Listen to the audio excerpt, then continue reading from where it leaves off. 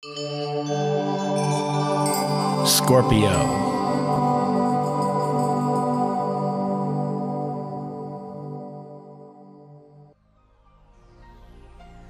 Hello Scorpio, this is your forecast for February 2014, and this month now is going to start off here really powerful in the area of communication.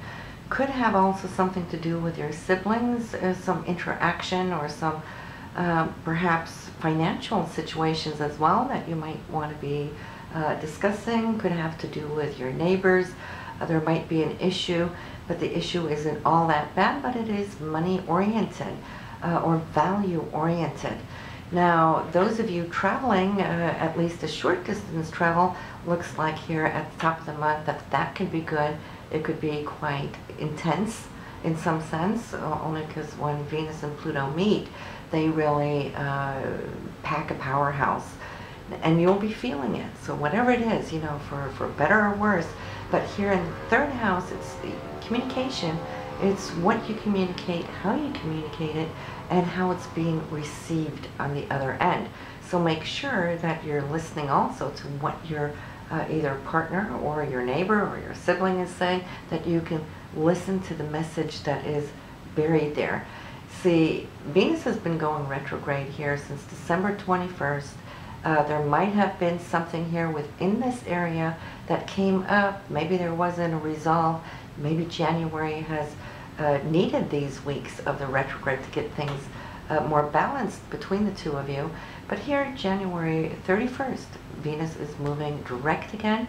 So when we start off top of the month here, February, you might now start feeling that you can take a deep breath and it's like, good, we're here. We made it through, we negotiated, and now things can really start healing, all right? This is why it's good.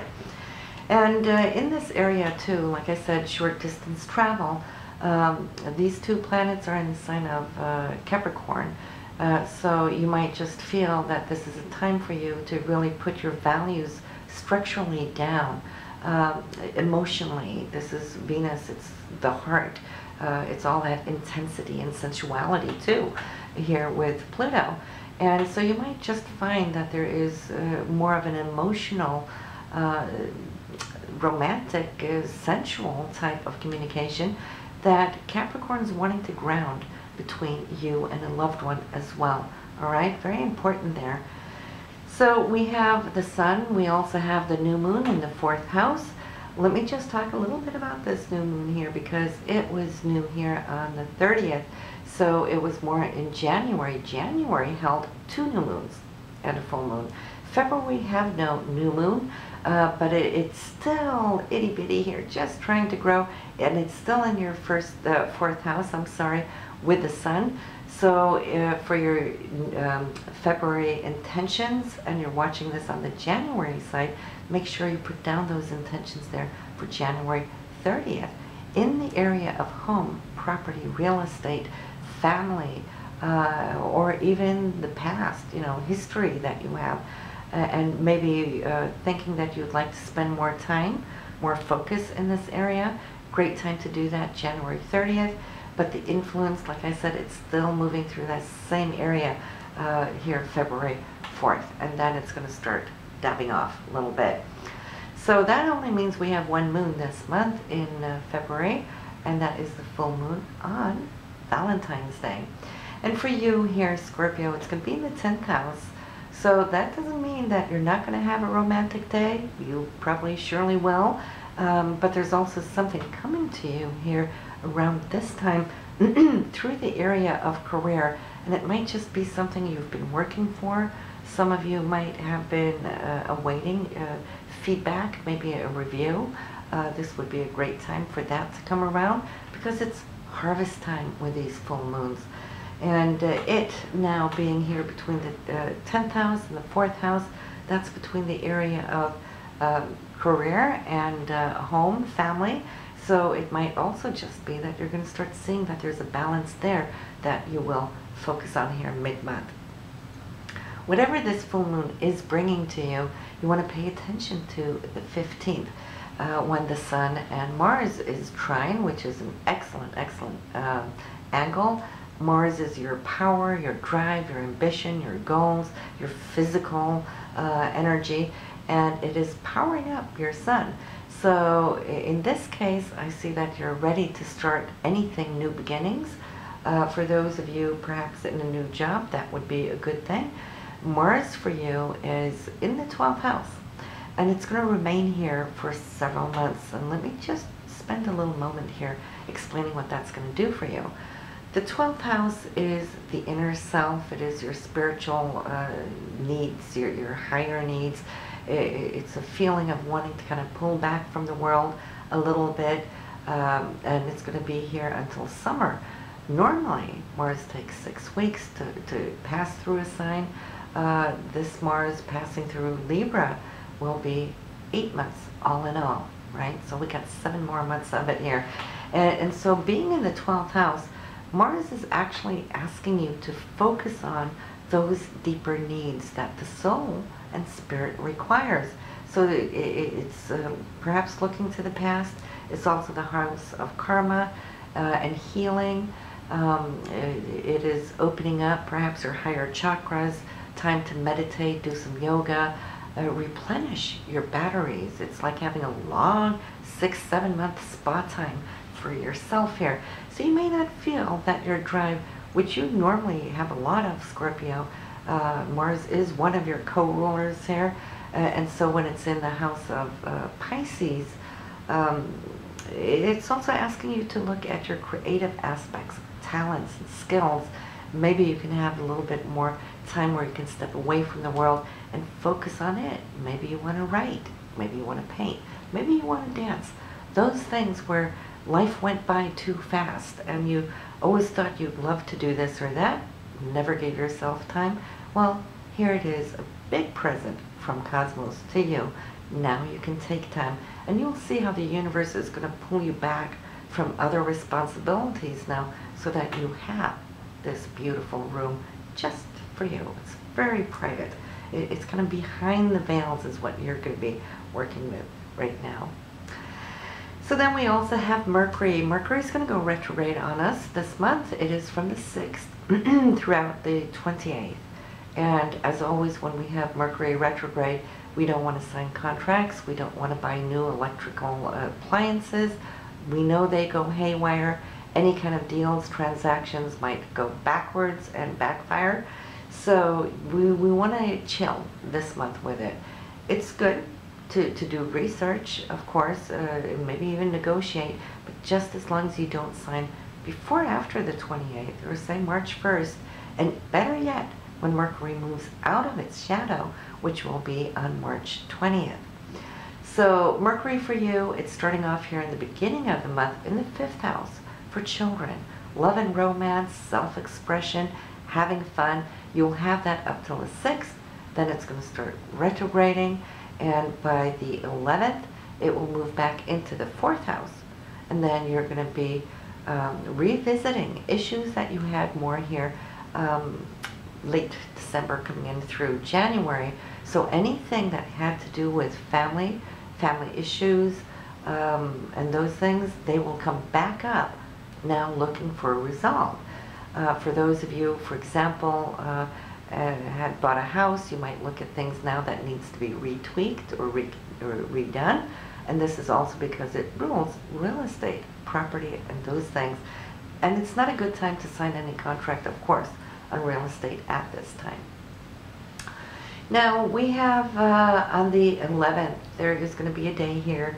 It's the Sun and your Saturn, so it's between where you stand, your own standpoint, where you're firmly planted on the ground. Also from past conditionings, you'll see now that there's going to be a situation coming up, and it's going to challenge you a little bit as opposed to where you've been in that format where you see yourself in the past, and to where you are today. All right, so the Sun and Saturn's in your 1st house, so it has to do with your persona and the way you kind of show it out towards life. You might feel that you've been that much more serious, maybe a little bit more somber, just due to the weight of Saturn being on your shoulders. And so you're kind of looking at what you want to do between what is important for you and what is important for the family. So the fourth house is family, and they might have their needs. Saturn in the first house is saying, well, I got my needs too. I need to cater to them. And then especially because Mars here, like I said, in the 12th house, needing to replenish batteries, needs to heal a little bit and do personal things that can actually charge your energy. So you'll see on the 11th, there's a situation here, and that will be discussed, but maybe not resolved quite yet, because we have a second date coming up for you, which will be February 19th. Then you'll revisit what you spoke about on the 11th. And I think at that time, you've had a little bit more insight or a little time to consider direction. Because in the meanwhile there, we have that Sun and Mars trine, beautiful angle, by the way, on the 15th, where you're connecting personally with your personal drive, which is Mars, and figuring out what you want to do there in that 12th house, that creative, spiritual house. And once you've found it, then you're more readily able to communicate this. And so it's more like you might negotiate and say, hey, listen, okay, I'll do this, this, this, and that here for the family, but then this is what I'm going to take off or take out time for me because I need this self-healing or this replenishing energy. And I see it being received in a good way, all right? So come the 20th, you're going to feel pretty good, very resolved, found your balance, and then your hopes and dreams are starting to lift and rise here on the 23rd when you start off on something quite creative. This is the meeting between the Sun and Neptune. And Neptune being in Pisces, the Sun moved into Pisces on the 18th. So put those two together here in your 5th house. That has everything to do with self-expression, creativity. Maybe you're going to start off on something new, maybe painting, dancing, writing, something here that feeds spirit, see? Because if we're just working, like Saturn now is, creating that heaviness in you, that's Saturn in the first house of personality. If we don't do the fun things, the good things, and feed that inner child, which is this 5th house, well, then the inner child is suffering and starting to rebel. But now you're starting to give soul food with your self-expression, the 5th house self-expression there, with creative Piscean things to do. Well, you're going to feel like you are renewed. And then see here, this is the very area that Mercury is going to visit first on top of the month into this 5th house, and then by the 6th, slowly but surely, it's going to start moving back out, retrograding.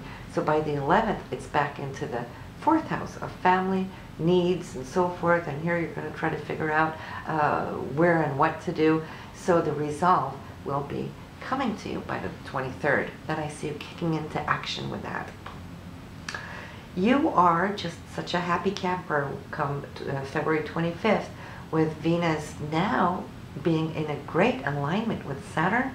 Saturn's the one that's crying out to be understood, to be seen, to be felt, to be heard. That your circumstances can see that and understand even more so why you're putting up your rings. Okay, Saturn has rings, so they might have felt that you're pushing away, but it's not because you want to push away people or circumstances, but those rings are just saying, I need my personal space. Now I think that your outer circumstances and the world at large are finally getting it, finally seeing that there is that need for you, and they're honoring this space. You're feeling empowered, and you're feeling that, like, finally now everything is coming up to the surface, so you don't have to feel bad or guilty on top of this feeling of exhaustion. Now that was a long line there, but I think you get my drift though. So Scorpio, I'm really happy to see what is taking place for you here in your chart February, because it's like breaking away from the old patterns. That's what January is all about. saying, I'm not doing this because I can no longer do it. But that's only those things that you no longer want to do, right? So that's a good thing, but it takes a little time to bring in the new arenas. And February is just like opening up very slowly but surely, and then it's setting you all up for acceleration, which you will now feel when we do next month's forecast in March. Jupiter is retrograde up in your 9th house, but even though she's retrograde, she's still being very supportive of you, as if you're hearing, channeling these intuitions of don't stop, keep going, keep yearning, keep longing, keep growing out there. Spirit needs my time, because that is in the 9th house of higher thinking, spirituality, the big picture of all, and Jupiter rules this house, so double strong, even though it's retrograde to April 8th. But see, I see how you're reaching out for that higher picture of what the universe now wants to give you, and it's directly communicating, see, to your 12th house Mars with new goals and directions, and where the gift of God now is with you until June, July, when Mars is going to be in that 12th house area, which is ruled by Pisces, Neptune, creativity. You got the 5th house with Neptune there, creativity, spirit. You got Jupiter up here in the 9th house. All of them are working together because you're so responsible, Scorpio, that you haven't taken time for you. Now it's time for you to come out and dance, to come out and laugh, to come out and play. You just need to get a little energy so you can start laughing, and you will be laughing sooner than you know, once again. So this is your forecast for February 2014. Go listen to your moon and your rising sign, and then subscribe so you get your March forecast. Bye now.